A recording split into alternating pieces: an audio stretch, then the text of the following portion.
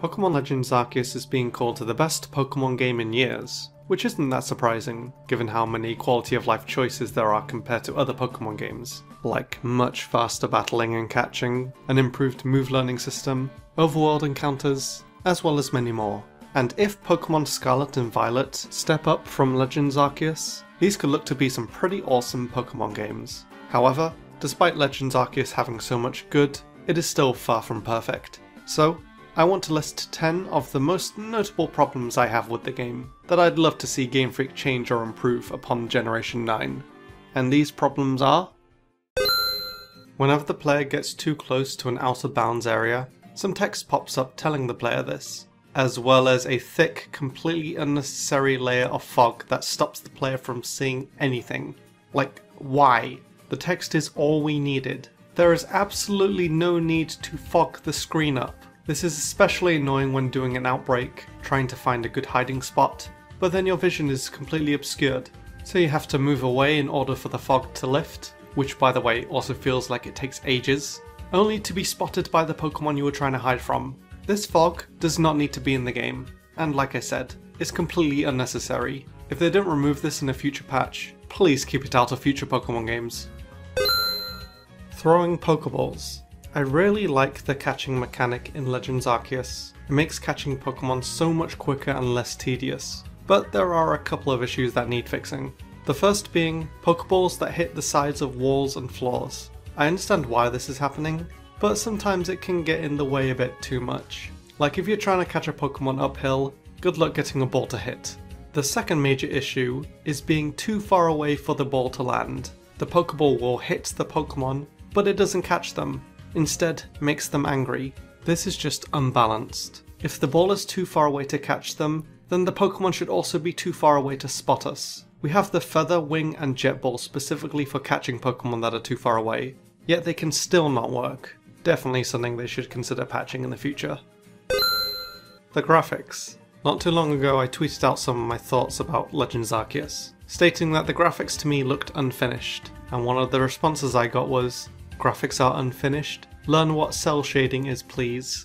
Firstly, Legends Arceus isn't cell shaded, so you learn what cell shading is, please. Second, even if this game was cell shaded, it would still objectively look unfinished. There are definitely times when this game does look nice, but comparing it to actual cell shaded games, let's use Breath of the Wild for example, it's almost night and day. The best improvements to the graphics from other Pokemon games are the move animations, that do look very cool for the most part, but comparing it to other games released today, you can definitely tell that the graphics are not the strongest thing this game has to offer.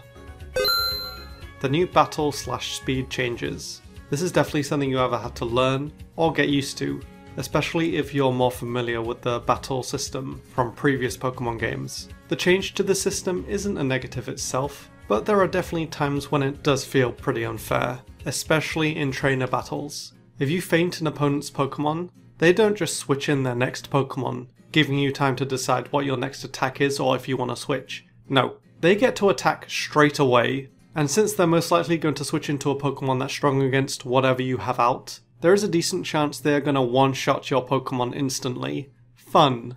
On the plus side, this does make battles more challenging and arguably more strategic, but sometimes it really doesn't feel fair at all. Pokemon gain EXP at the end of the battle instead of during.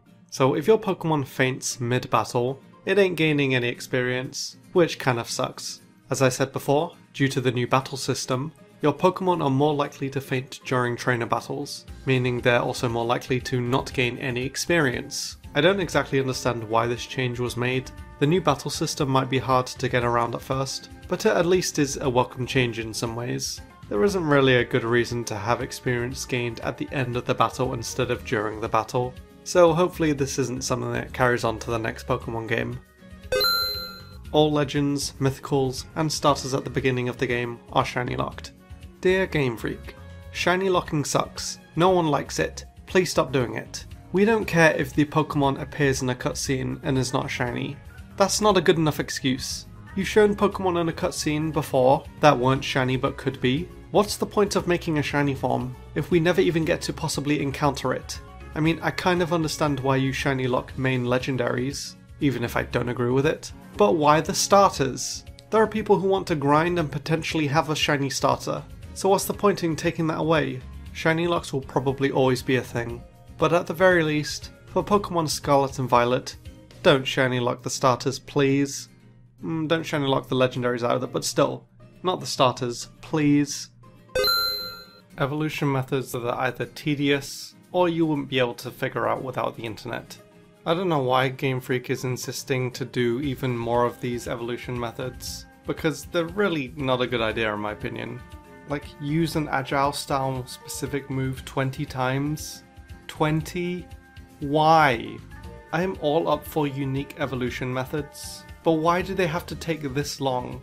I guess it's not as bad as getting 3 crits in the same battle, or take 49 plus damage and then walk under a specific area. Like, come on, that's just ridiculous. But remember when the new evolution methods were just something like, turn your system upside down? That was cool, and unique, and made sense for the Pokemon.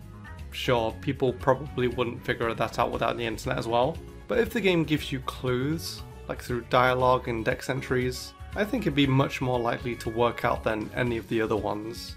I'm sure more unique evolution methods will happen in the future. I just hope they're not as much of a chore as the other ones. Perfect dex entries are way more tedious than they need to be.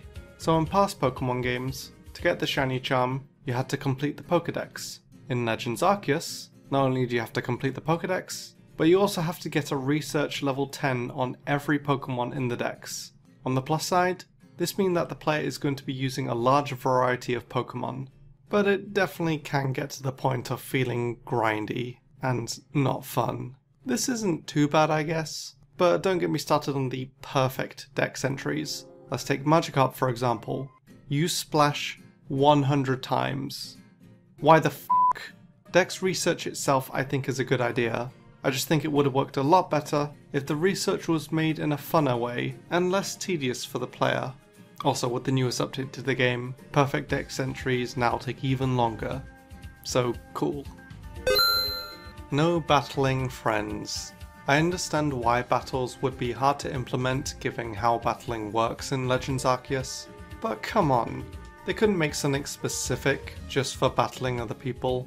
One really great change made in Legends is EVs and IVs are pretty much not a thing anymore, and you can power up your Pokemon to get the best stats it can just by leveling it up and using the grit items for your Pokemon's effort levels, meaning no more tedious breeding for IVs as well as no more EV training. But now, spending time to power up your Pokemon almost doesn't seem worth it, since the only battles you'll have are against the computer. Legends really changed up battling to the point where the competitive side would have been interesting to see, but unfortunately, we most likely won't know how it would have played out. Again, I understand why battling friends isn't in the game, but it's still a shame that it isn't. And finally, problem number 10. There's no Charizard. Just kidding. Although that's still kind of part of the problem. Being cut Pokemon, moves, and abilities. We already knew this game wasn't going to have every Pokemon in it, and to be honest, part of me is kinda glad that it doesn't, given all the extra dex entries that we'd have to deal with. But going from 900 down to just 242 is still a massive cut. Additionally, this game removed almost 700 moves from past games. Again, understandable, but it does kind of suck when the only options for moves you have aren't good or you really don't like.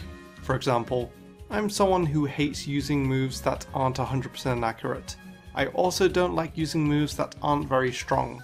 So if I'm using a Samurott on my team, what are my water type options? My go-to physical and special water moves are usually Waterfall and Scald, both 100% accurate, deal good damage, and have their own effect, but these moves aren't in the game.